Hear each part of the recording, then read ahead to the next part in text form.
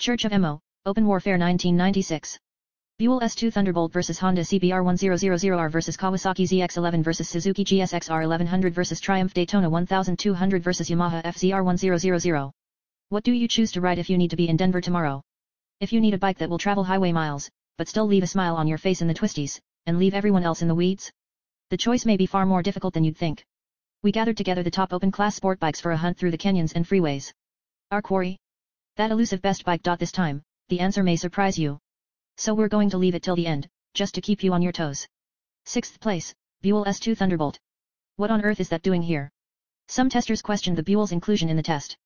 After all, every other motorcycle here has 4 cylinders and a whole lot more power. So, right there you have the primary reason for the Buell being at the bottom of the heap. But we felt that the Made in America motorcycle, the only one in the test, would stand comparison with the rest of the superbikes, and in some situations, it does. On a twisty road, the torquey Buell will stay with the pack. When the road straightens out, however, the Buell is left flailing far behind as the 4 cylinders head for the horizon.Fifth place, Triumph Daytona 1200. Biggest bike in the test, the Daytona is also one of the newest, having been around in the States only a year or so.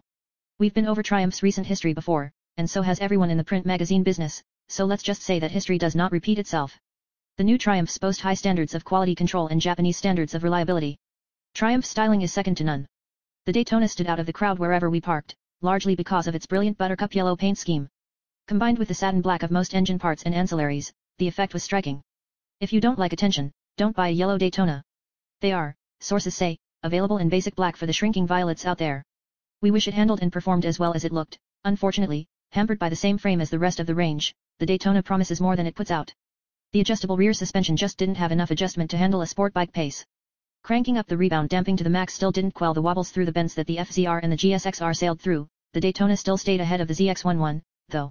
The steel, spine-type frame felt strong enough, but even after 5 model years in Europe and new suspension units for 96, Triumph have yet to solve the suspension equation on this, their flagship sport bike. Given the biggest engine in the test, the Daytona had a size advantage over the opposition that didn't make the transition to the streets. The Triumph uses a marriage of Japanese and European technology, and unsurprisingly the Japanese aren't about to share their latest, state-of-the-art information with the Brit competitors. Triumph engine designers, we are told, were guided by British car racing specialists Cosworth. Pistons and rods are balanced to the nearest gram. The 4-cylinder motor runs 2 balance shafts. Yet vibration levels are on par with Honda CBR, higher than the FZR and the GSX-R. Another area where appearance promises more than the Triumph delivers is the brakes. The twin front discs run out of handlebar lever travel all too soon. Compared to the razor-sharp stoppers of the FZR and the GSX-R, the Daytona's brakes feel decidedly second-rate, in spite of the steel-braided hoses that now come standard. We were informed by an insider that the Triumph suffers from caliper piston O-rings that are too thick and cause the pistons to return too far into their bore. This explains the need for an extra pull on the lever. The riding position suits taller riders best, it's a long reach across the tank to the bars. Compounding the problem, the Daytona seat is simply too far off the ground for smaller riders, those of less than 5.5 feet stature need not apply. For the rider who must have style before anything, the Daytona is the one. For ultimate performance, check it off the list. 4th place, Honda CBR 1000R.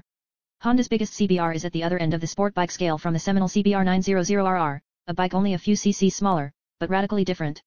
Where the RR screams racetrack, the CBR 1000 mutters road. While the RR stops insurance brokers in mid-sales pitch, the CBR 1000 gets sensible rates. When the RR pilot has to stop to massage his aching neck, the CBR rider passes, still comfortable on the all-day seat. The CBR rider also has the benefit of Honda's linked braking system, which takes some of the sting out of panic stops for novice riders, although what novice riders are doing on a CBR baffles us. You don't put on miles by going fast for 10 minutes, then stopping for 20. The aim of the comfortable ergonomics of the CBR, the subtle but stylish graphics and the effective, but heavy, combined braking system is to attract the non-squid. Honda's Big Sporty is aimed securely at the mature sport rider. The kind of guy who knows that to get there, you have to put on the miles. Underneath the CBR's all-encompassing bodywork lies a thoroughly sensible, conventional, double overhead camshaft 4-cylinder motor. One of the smallest engines in the test, it displaces 998 cubic centimeters, makes do with 4 valves per cylinder, is of course liquid-cooled, and sports a relatively modest 10.8:1 compression ratio. Nothing, in other words, that will set the world on fire. Compared to the magnesium and other exotic materials used in the Suzuki, the Honda's bill of fare is pedestrian. It did however come with near-perfect jetting, a rare commodity in new motorcycles these days. Only one other bike in this test didn't have a lean surge or off-idle hesitation. The CBR's motor tied with the Triumph for intrusive engine vibration though. Conventional forks with 41mm tubes keep the front 17-incher away from the steering head at a conservative 27-degree angle. The frame, unseen under the plastic, is of steel, as is the swing arm. Most radical part of the CBR's makeup is the linked braking system, which operates through an involved hydraulic network that's about as complicated as Tokyo's subway system, but makes just as much sense and is just as efficient in conveying a vast mass of motorcycle from speed to stasis. At slow speeds, however, the overzealous brakes make gentle stops difficult. If all the above sounds uninspired, 100% guilty. The CBR is boringly familiar, undramatically capable of transporting rider, luggage, and passenger to in relative comfort over large areas of the country, preferably the corrugated bits. It's been around for years, it's reliable, has an effective turn of speed, but unfortunately an almost total lack of charisma. Get off at a rest stop, and sometimes it's difficult to remember how you got there. If this is the kind of relentless reliability you need, go for it. It's a middle-of-the-road, middle-class motorcycle, so we'll score it more or less in the middle of the pack. Third place, Suzuki GSX-R 1100. All engineering is a compromise. Tell that to the GSX-R rider. There's little compromise about this machine. It's an out-and-out big-bore sport bike, with little thought of comfort. Or so it would seem until you actually ride the GSX-R over large expanses of blacktop. For the average human, the seat is broad and flat, the foot pegs, though high, are reasonably well placed, and the clip-on style bars stretch the torso just enough, yet not so much as to cramp into Cro-Magnon position. As long as you don't attempt several hundred consecutive miles of straight interstate, the GSX-R is a competent enough sport tourer, especially with a well-filled tank bag to rest your torso on.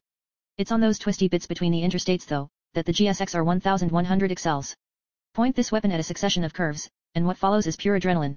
The biggest GSX-R has been around since 1986, and through a massive number of changes since then, including the change to liquid cooling, with associated weight gain, a couple of seasons ago. The perimeter frame is still around, and starting to show its age, likely it'll follow the GSX-R 750 model and change to a twin spar design soon. But it still works quite well enough, thank you. Suzuki beefed up the chassis and lowered the weight of the 1100 last year, while adding some of the best brakes around. Magnesium parts abound, but no effort was spared in the braking department. The twin 6-piston calipers give awesome braking, and superb street feedback when combined with the Dunlop D202 radial tires. One finger braking from 100 miles per hour is easy, and feels safe and secure. Handling is razor sharp. The 43mm inverted forks are suitably massive, yet are lighter than the 41mm units that preceded them. A nudge on the bars to tell the bike where to go, and you're there. In the twistiest of canyon roads the 1100 won't pull away from a well-ridden 600, but once those corners open up, it'll pull away from just about anything, excepting a well-ridden FZR 1000.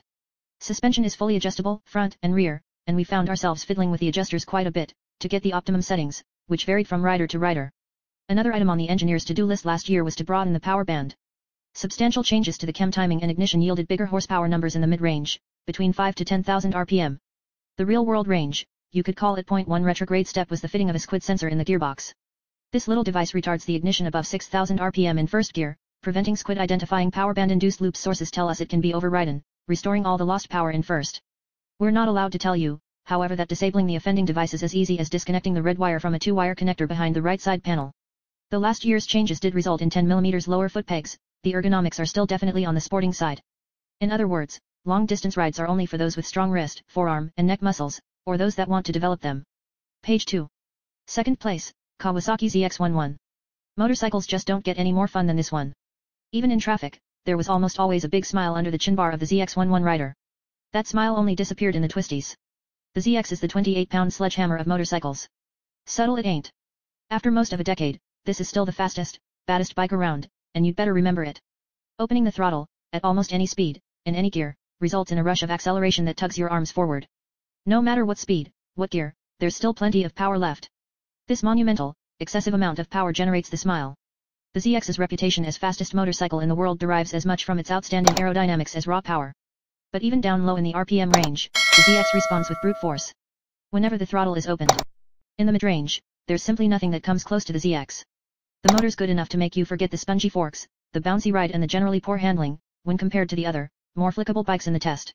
You simply can't run the ZX into a corner at the same speed as the other sport bikes, it will shimmy and wobble and protest, and would scrape its pegs earlier too, if the high-mileage tires were sticky enough to lean the bike over that far. Throw a few curves though, and every other rider, including the doughty Buell's pilot, was bound to pass.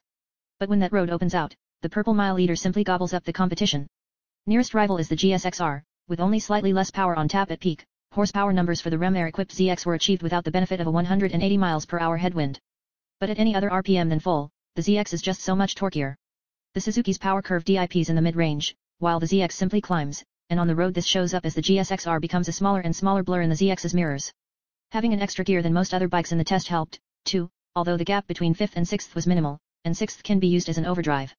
Do this, and the ZX is capable of astoundingly good gas mileage. Getting over 50 mpg is easy.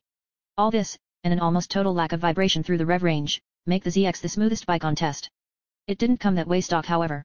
Carburation was less than perfect, in fact it sucked. A lean spot at 4000 RPM would cause the bike to slow down when the throttle opened up for the exit of a corner or a quick lane change on the freeway. A local Kawasaki mechanic informed us that the problem could be fixed under warranty as a drivability problem cure, so we felt that shimming the needles ourselves wasn't really cheating. The result was definitely worth the effort. Throttle response improved immensely and vibration disappeared. The relaxed ergonomics, with relatively high mounted, gently angled bars, low buttock hugging seat, narrowed frame rails between the rider's knees and comparatively low foot pegs give the ZX a comfortable riding position, most comfortable of the lot for all-day cruising. About the only complaint for some apart from the atrocious handling is the style of the thing. Painted toe-to-tip in a muddy plum color, with tacky chrome stick-on tank decals, the Kawasaki is not only the fastest bike in the world, it's the dowdiest one too. Although there were some that appreciated the lack of racer boy graphics. The winner, Yamaha FZR 1000. 9 years at the top, number 1 after all these years? Surprisingly, astonishingly even, the answer is yes. Yamaha's 20-valve FZR doesn't look a lot different from when it was introduced back in 1987, but the years have been kind to it, and it still outhandles, outbrakes and outpowers many newer motorcycles. It's still the best all-round heavyweight sport bike there is, not because it excels in any one area, but because it offers the best overall performance package. Radical when it came out in '87, the FZR's motor is still a technical tour de force. The cylinders are inclined to give the incoming mixture a straight shot at the 3 thimble-sized inlet valves, and 38mm carburetors control the flow. Medium and low-end power is boosted by Yamaha's EXUP exhaust power valve, which adjusts header pipe volume via a solenoid-operated butterfly valve. As aftermarket exhaust makers have found, it's difficult to beat this system. While the FZR doesn't stop quite as well as the Suzuki, its close, the 6-piston calipers and semi-floating discs give strong, linear retardation without excess effort. The FZR owner can argue that his bike brakes just right, the Suzuki is overbraked, he can assert with fervor. And while it doesn't twist the rider's arms out of their sockets quite as much as the astonishingly quick ZX11, somehow it's never that far behind on the street. The FZR's compact engine still packs a respectable punch. One advantage of an engine in the litter class is that you don't have to play tunes on the gearbox to get the best performance, there's enough power for overtaking maneuvers without banging down a couple of gears. When you do cog down, the power kicks in above 7,000 RPM, and builds all the way to the 11,500 RPM redline. Vibration rears its buzzy head at the high end of the RPM range, but it's never overly intrusive. Carburation was the best of the lot, too. Over the last decade, the FZR engine has gained an enviable reputation for reliability. The 5-valve per-cylinder design may be complex, but it stays together over impressively high mileages. Yamaha claims valve inspection intervals of over 26,000 miles. Clinching factor in the decision to award the Yamaha the number 1 plate is the Delta box chassis. Yamaha pioneered this frame, now the other guys have all copied it. Externally, the frame conveys a massive solidity that is responsible for its excellent stability. Complete with 41mm inverted forks, tapering section swing arm, and one of the best sorted suspension systems out there, due in no small part to Yamaha's purchase of the Swedish suspension gurus Öhlins, the ride is superb. It steers more precisely than the GSXR, which is high praise indeed. The massively solid chassis belies its weight in the twisties, it simply feels like a smaller bike. The suspension doesn't exhibit any of the vices most other bikes in the test displayed. Up front, Golden Gate-like solidity comes from the flex-free inverted fork. It lacks any damping adjustment, but then again it doesn't need any, for our riders. At the rear, the single shock does have an adjustment for rebound and compression rates, but we tended to leave it alone, the factory setting worked just fine for most riders. When it comes to day-long rides, the comfort level isn't the best, but it's far from the worst. It all depends whether you fit. Long up torso riders may find themselves cramped for space, long-legged riders will find their extremities sticking out below the tank. But those riders whose knees actually fit in the tank cutouts will find it comfortable indeed, if not on the interstates, at least on the back roads and blue highways. The clip-on style bars are too low for optimum touring comfort, but are just right for attacking the twisties. There you have it. You don't need to be top everywhere to be the best. A well-balanced, all-rounder can win. If the Yamaha does have a fault, then it's a certain appliance-like lack of soul. Otherwise, the package is difficult to beat. Impressions. 1 Andy Saunders, editor. What's Nirvana? Give me a few hours of good weather. Give me a sport bike and a road that unwinds like a politician's campaign promises. And give me someone else's driving license. Hey, Len, can I borrow your Florida license today? Afraid I lost the New Mexico one yesterday, but I'll pay you the $10 filing fee for it. Every motorcycle in this test is easily capable of putting its rider in motorcycle nirvana. Some riders don't want nirvana, turn that CD player off, Todd, damn it, but if you do, the choice of mechanized drug is up to you. My favorite? Well, I'd like the ZX11 for a wake-up call on Monday, the FZR for getting into the swing of things on Tuesday, the GSXR for some heavy hitting on Wednesday, the Daytona to brighten up the Thursday blues, and the CBR to head out for the weekend on a Friday afternoon. Oh, and the Buell to take up to the rock store on Sunday afternoon. To Brent Plummer, Editor-in-Chief. Suddenly, like a white and blue bolt of lightning from out of the darkness, I saw the light. You see, For months I'd been calling graphic designer Mike Speed Franklin crazy for taking the Yamaha FZR1000 several thousand miles through the open American West. But after one twisty Kenyan mile on board the FZR1000, I stopped doubting his sanity, and instead started wishing it could have been me winding through high mountain passes, thousands of miles from the office and miles away from any modern communication device. When the going gets twisty, no open sport bike compares to Yamaha's biggest. But would I buy one? Probably not. What I want is this, the power and comfort of the ZX11, FZR1000 handling, perfect out of the box for my 5 feet 10 inches 170-pound size, Triumph's stunning good looks and Buell Sportster engine go fast parts availability and pricing. Wrap that all together, and what do you have? A Suzuki GSX-R1100. It's not the fastest, it ain't the best handling and it sure looks goofy parked next to the Triumph, but it's the best overall compromise and has the most potential to keep me happy as time passes and years slip by. 3 Mike Franklin, graphic designer. It came as no surprise to me. I've been a fan of Yamaha's FZR1000 since I bought my first one in 1987. When the 1989 model came out with all the fanfare and praise, I bought one of those, too. In the ensuing years, I haven't ridden anything that would make me want to give up that 89 until I rode the 95. The upper fairing is wider so the mirrors actually show what's behind you and not what you're wearing, and the bars are wider apart too due to the bigger stanchions of the upside-down forks. Consequently, steering effort is reduced and cornering is mind-numbingly easy. Other than that, there isn't much between the two bikes. Riding the other bikes in the test was an eye-opening experience. I wouldn't have believed the amount of power that a motor was capable of producing until I experienced the ZX11 for myself. Unfortunately the ride doesn't match the motor. Now if I could just fit that motor in my FZR. For Todd Canavan, Associate Editor. I have always wanted to ride the ZX11. I had to see for myself if all the raving about the motor was true. It is. Unfortunately, the rest of the bike doesn't live up to the standards set by the motor. Even though the Yamaha won the test, I didn't enjoy it as much as everyone else did. My lanky ass just didn't quite fit on it. The GSX-R 1100 was the most enjoyable for me to ride on an everyday basis. A tank back and a set of detachable saddlebags, and the GSX-R 1100 could keep me happy for quite a few miles. It amazes me though that bikes that, for the most part, are nearing 10 years old are as competent, and competitive, as they are today. Old are as competent, and competitive, as they are today. Old are as competent, and competitive. Dance like there's no tomorrow.